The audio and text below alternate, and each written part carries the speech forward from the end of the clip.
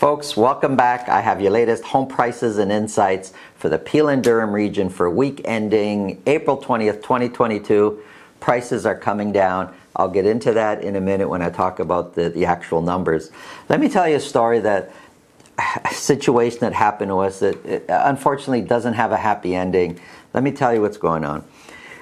2 months ago, we had a listing in Brampton. This is a very large house, and I get a phone call from somebody who saw the for sale sign and wanted to buy the house.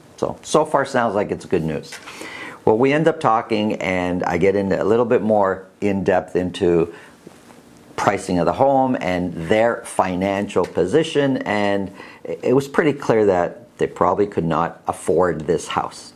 And I told them that, and I said, you know, maybe you should be looking at something else. It doesn't look like you can, really financially afford this house. They didn't like what I had to say, and that was the last I heard of them. And I get a phone call just this week from the husband in a panic. Turns out they did end up buying in that neighborhood, and they bought their dream home, big house, big money, and now they have their home for sale, but so many bad things have happened. Now, when I say they bought, they didn't physically buy it yet. They haven't accepted agreement of purchase and sale. Their offer got accepted, and the home they're living in is now for sale because they need the sale of that to buy. Well, the home they're living in is not selling at the price that they thought, and the husband's saying that their realtor keeps putting pressure on them to drop the price by $200,000. They can't. If they drop the price by $200,000, they cannot close on the purchase they made. Furthermore, to complicate things even more, the way they organized their financing in order to qualify to buy, they had their son and other family members involved, and that's complicated things because the qualification for one of the people just isn't there anymore. So they don't even qualify for the mortgage anymore. It's just overall a very bad situation, and lots of people, if they don't close, are going to get hurt in this process. There's no happy ending here, I don't see. So real quick, the moral of the story, if you're looking to make big decisions or big financial decisions, surround yourself with people that are going to give you the real numbers. Like, work with somebody you have confidence in, that they know what they're doing, that is not just going to be a yes person, just facilitating whatever it is that you want to do. And sometimes just because you could do it, maybe you shouldn't. So, as professional realtors, as a professional consultant, part of our job is to tell you the truth.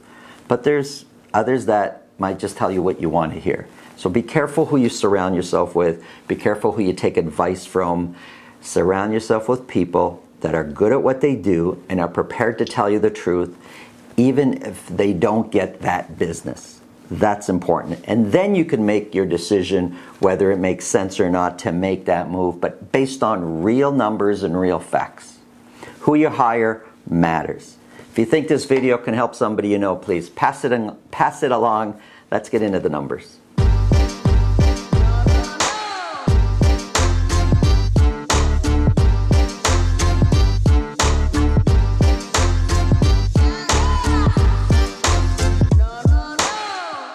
If you want to speak with me about your real estate situation, selling, buying, just general questions, it's really simple. Below this video, in the description, there's a link to my calendar. Click on that, book a time that's convenient for you. This way I'll know ahead of time, and I'll make sure my schedule's organized so we can talk to you about whatever's on your mind. Let's get into the numbers. I'm talking today about Peel and Durham. I'm talking about Mississauga, Brampton, and Pickering, Ajax, and Whitby for the Durham region. Let's start off with a quick summary.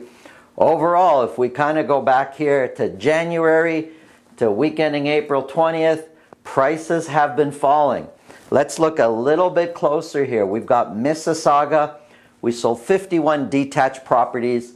Sales are down, and again, this is just for detached properties. So sales are down. We sold only 51. 13 of those were at $2 million or more. Average sold price came up from the previous week. It's now sitting at $1,777,000 for the average detached property sold in Mississauga. But when you're looking at the peak here of, high 1.9 or just over 2 million, and now we're 1.6 to high 1.7s, prices have come way down from where they were just 2 months ago. And that's, a relief for, I know, a lot of people out there. But let's keep things in perspective. Prices have come down from where they were just a few months ago, but still, we're way ahead of where we were last year. Looking at average sold price year over year, we're 17% higher than where we were this time last year. And last year was a record year. Median price is 19% higher than where we were last year. So yes, and just looking at the median price here, the burgundy line, just from January, median price is down about 200,000 on average, say, but again, way ahead of last year. And I don't want to sound like a broken record. Prices are down, but not from last year. They're still way up from where they were last year. Looking at sales, of the 51 that sold, 49% sold at list price or more. So about half.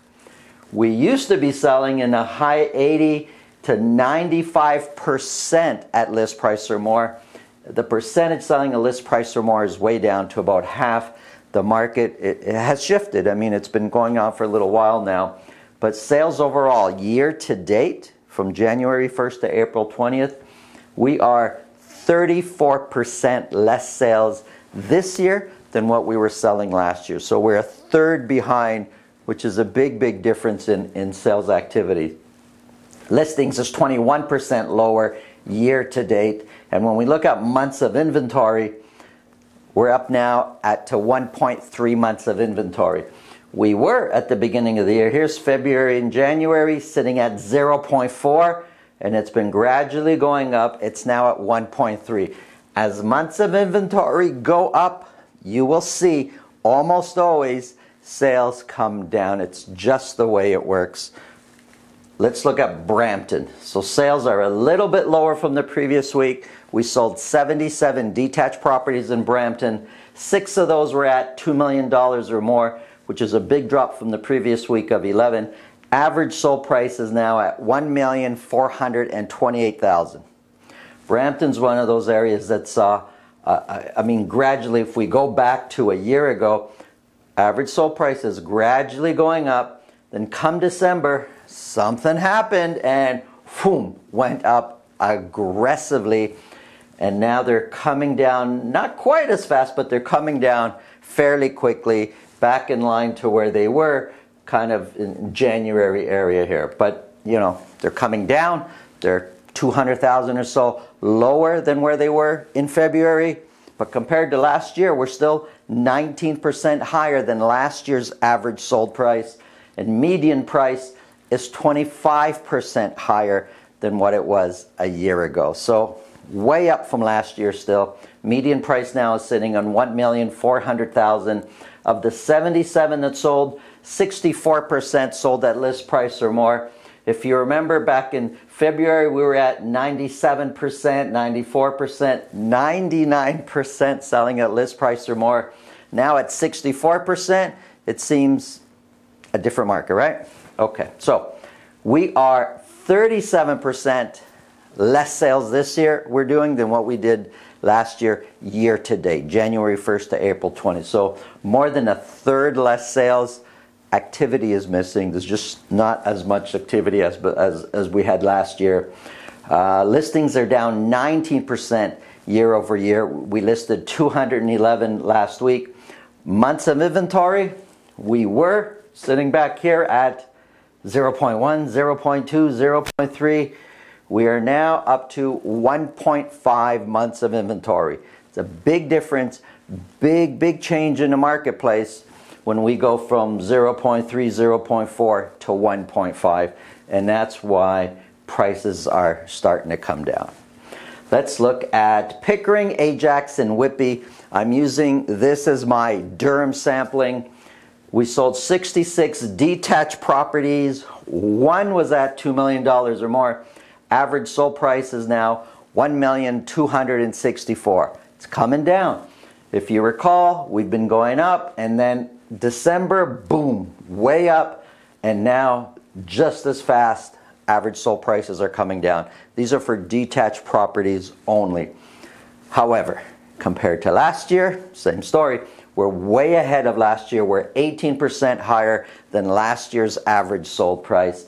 Median price is 19% higher than what it was a year ago. And you could see the burgundy line here, median price. It's coming down. It's now sitting at $1,220,000, way ahead of where it was a year ago. Sales are almost a third lower than last year, year to date. We're 31% doing less sales this year than what we did last year, January 1st to April 20th. 79% sold at list price or more. So it's still very much competitive, but it used to be at the high 90s, 98, 97% selling a list price or more. Still, 79%, very competitive still. When we look at listings are lower. We listed 144. Year-to-date listings were 16% less listings than what we listed last year.